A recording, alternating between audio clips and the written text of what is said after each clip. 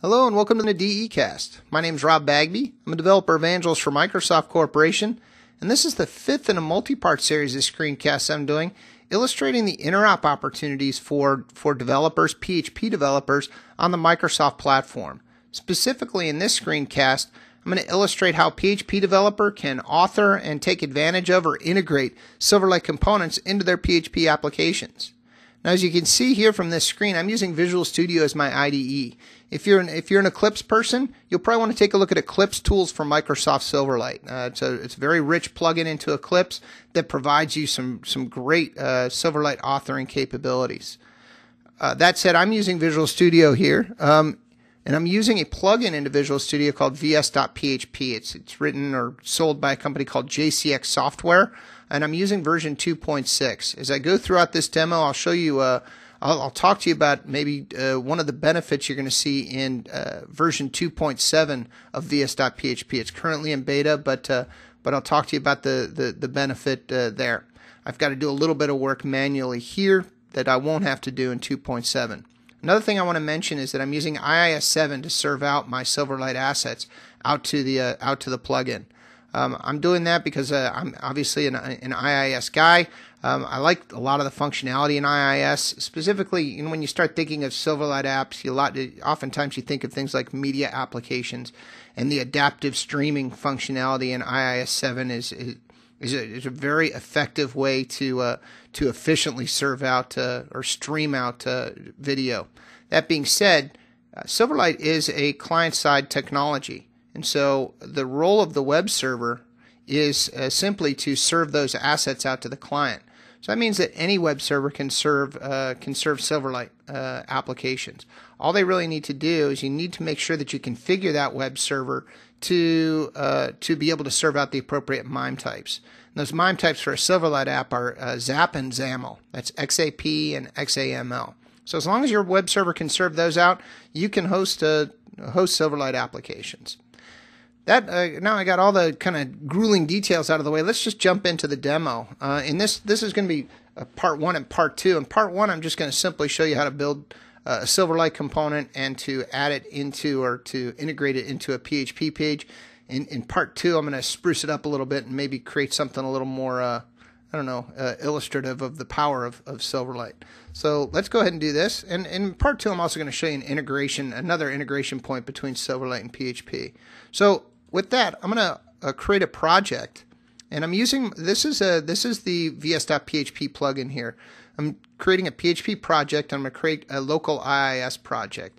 I'm just going to call it PHP Silverlight, and I'm going to click OK. And the template's just going to build out a little kind of run-of-the-mill PHP app with a php.ini, and you can do your PHP info.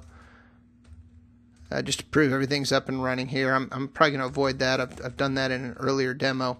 The next thing I'm going to do is I'm going to right-click on my solution and add in my Silverlight component. So I'm going to go under Visual C#, and I'm going to create a Silverlight component, Silverlight application, and I'm just going to call this thing, I'll call cart controls. Because I'm going to add in part two of this demo, I'm going to add in a little shopping cart functionality. So here's the big difference between vs.php 2.6 and 2.7. In 2.7, you would be able to choose your specific project type of this PHP project type from this drop-down, and that would allow me to create a link between my Silverlight project and my PHP web project. What that link buys you is every time you compile your Silverlight component, it'll automatically take the compiled ZAP, the XAP file. Whenever you compile a Silverlight component or Silverlight application, it compiles into a ZAP file. It'll move that ZAP up to the PHP application, and will also, if you check the appropriate checkbox, will actually create a test page for you. We don't have that capacity in vs.php 2.6, but in 2.7, which is coming out shortly, you will have that. So I've got to do that myself. But I think it's kind of good for me to show you how to do that, because if you're running 2.6, then you'll need to know how to do this, and I'll show you how to do it in an efficient manner as well. So what I've got here is just a nice little Silverlight control, and it's going to be a pretty lame one in this demo, and I'm going to spruce it up in the next demo. But here, just to prove things are working, just to prove my Silverlight component is running, I'm just going to add a text block and set some text equal to, I don't know, this demo is lame. And then let's just set the font size to something we can read. So let's set that to 32. And you can see that in the kind of design view or the preview view, you can see that that's what it's going to look like. So that's all I'm going to do for this component right now. So I'm just going to go ahead and rebuild this solution. I'm going to hit Control-Shift-B, which for Visual Studio is to rebuild, which is to compile. And once I'm all rebuilt, what I'm going to do is take a look inside of my Silverlight project for the compiled zap file. So let me go up here. Inside of my Silverlight project, I'm going to click refresh and I'm going to show all files. And I'm going to scoot down here into my release because I didn't have debug symbols, and you can see this cartcontrols.zap. That is the compiled Silverlight application. I can simply right click on this thing, copy it, and paste it up into my Silverlight app. Let me just go ahead and create a folder for that. We'll just call it client bin. And I'm just going to paste it right there. Now I've got my Silverlight component inside of my PHP web, and remember I told you the web just needs to be able to serve this out. Well, IIS 7 by default can already serve this out, so we're already set up to serve this thing out. All I really need to do is to essentially add in the client piece of this thing.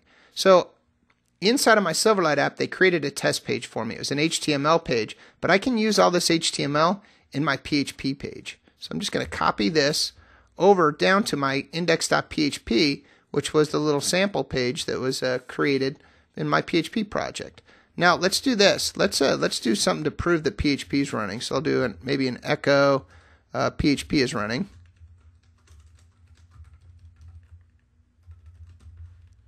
And so we're good there. Now down here, I'm just going to paste in all that HTML. Now the real net of what I pasted in here is this object control. That's really our Silverlight component. And you can see one of the parameters is the source, which is this cartcontrols.zap. I need to actually change that to client bin /cartcontrols.zap. And essentially I'm just pointing at, hey, where's my source? There's also some additional JavaScript out here and some styling to help things go, but this is the real crux of what I've got. So I'm going to save this off, and let's go back here and just make sure that my index.php is my start page, and I'm just going to run this application up. So I'm going to click run, and you should see PHP is running and this demo is lame. And so we've really proven that we're running PHP side by side with my Silverlight component. So that's all well and good. I want to show you one other quick piece here. If you're using vs.php version 2.6, you don't want to copy, every time you compile, you don't want to copy this zap file into your client bin. So I've actually got a little build step that you can use inside of Visual Studio that will do that for you. So I'm going to right click on my Silverlight project and click Properties, and I'm going to go into Build Events, and I'm going to add a Post Build event. And I'll show you the first half, so if you're watching the video, you can kind of read this and copy it in. And then there's the second half, and all we're going to do is after we build, we're going to copy this zap file from here into here every time. So let's save that. Kind of prove things work by just deleting this zap file here. Let's remove that. Actually, I should have deleted that, but let's compile again, Control-Shift-P. And let's refresh everything. Show all files. And you can see that zap was recreated there. So I hope this was helpful to you. In part 2, I'm going to spruce this up and maybe show you something a little more potent and a little more powerful Silverlight component and some integration between PHP and that Silverlight component. So thank you very much.